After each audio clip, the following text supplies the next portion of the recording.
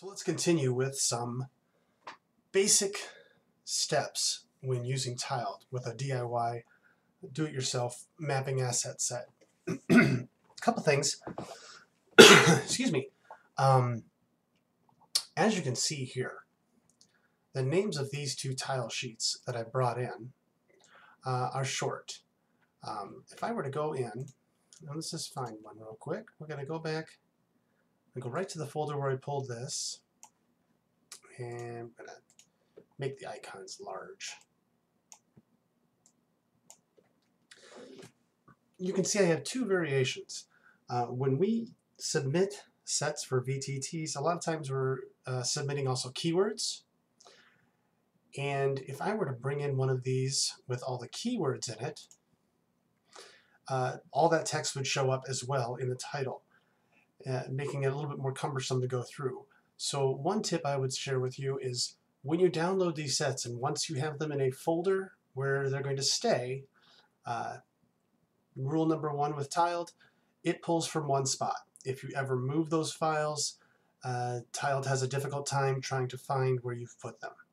So rule number one, keep everything in one spot. Rule number two, once you download them, if the sheets have really long names or tags like this, I would suggest going in and just rename it with a shorter name. Whatever you feel comfortable with, but give it a shorter name. But let's open one up and I'll show you what happens. So this is one that we would submit with a set. So I'm going to open that up, hit OK, and now if I were to go, this whole title comes up, and it makes it more difficult to see what else to click between different sets.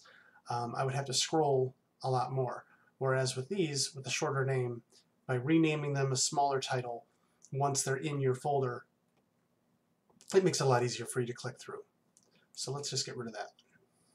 Boink. The other thing I wanted to talk to you about today is we're going to go ahead and put in, what if we do multiple image layers? I was actually kind of concerned about image layers a long time ago because I just hadn't used them. And once I became comfortable with them, it's like the large form of using an object layer. Image layers, let's just get right to it. So I'm going to go right here. I'm going to click on this line because I'm going to right click, new, I'm going to do an image layer. You've seen it done in many of our videos. We're going to do it again. So we're going to click on this layer. We're going to right click and click on layer properties. This left column will appear. And down here you see image. If I click in the right part of that box, three little dots appear. Click on that and it'll ask you, where do you want to pull your image from? So we're going to go in and we're going to pull our image. And actually I can shrink this down. Boink. Because a lot of these images are huge. And let's bring in, we're going to bring in a couple. We'll start with this one. Now this is obviously not the right map for this, so I'm going to delete that. Unless I want to bring that up. Ooh, that could be cool. Oh, that would be really cool. If it wasn't on the very edge, this would be an excellent thing to save out, to let it explode off the edge of the map. But I got to delete that. Okay, so we're going to try it again. And I hope people don't mind when I'm doing these videos. I have no problem recording my mistakes, because if you don't see me making the mistakes and realize it's okay, then, you know, it's kind of creepy. I mean, nobody's going to do this perfect every time. So let's open that.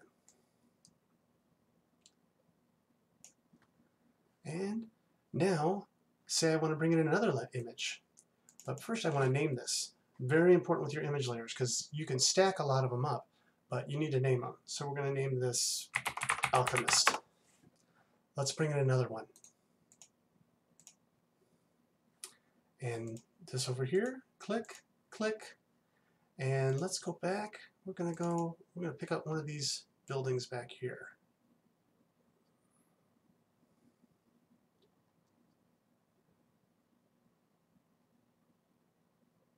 There are so many buildings. Let's just do a quick one, this one right here. When tile brings in a building, it will always set it right here in the corner. So you'll have to bring it out. And much like your tile layers and your object layers, depending on the where this is stacked in the listing, you can either go above or below. I tend to start putting things, I tend to work from the bottom out. So we're going to go ahead and do another image layer. Bring it in. I'll go grab one from, let's grab it from this set.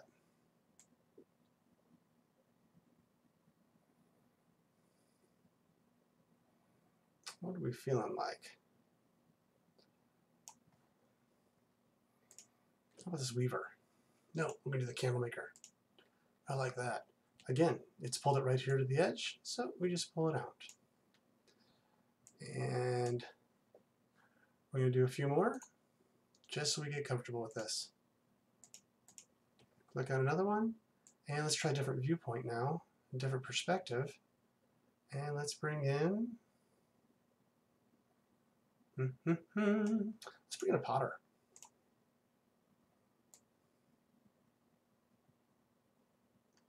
And now, and as you can see, let's zoom in.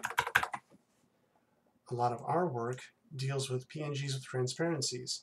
So as I bring an object in, you can see, woo, it's right behind, everything's still, so there's a little bit of a shadow there, but you can still see everything. And this is at 100%. So we're going to zoom out, and we're going to pull in one more. Click. And let's do,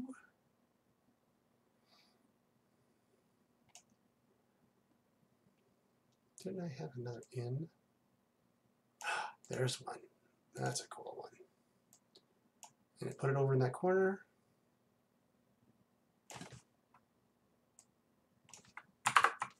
Now once I've brought all my images in, I can click this off and go back to decorating. The image layer is divorced from the need for having it be an exact ratio. I discussed in our other videos, 140 by 140 pixel grid is what I use. The image layer, however, does not have to conform to that. That is the one layer that does not. If I were bringing in a tile sheet, as I explained before, we need to have this in multiples of whatever tile sizes or tile ratio size that we're having, the dimensions. But an image layer does not. If I brought in, let's do one last one. Bring in an image layer. I'm going to right click, properties, and let's go into this folder, and I'm going to bring in this. So here's one where I have a map background. Obviously the styles are very different, but this is a top-down map that I've brought in so you can see it fits the entire area. So if I wanted to bring pieces in from top-down sets, I could decorate this on top of here, either in object, image, or tile mode. So we're going to turn that off. And I'm going to highlight that so I can move them all at once. And return the frame image. And now I can export this out like we do when you go to export as image, and go from there. Thank you for watching, and we'll see you in the next video.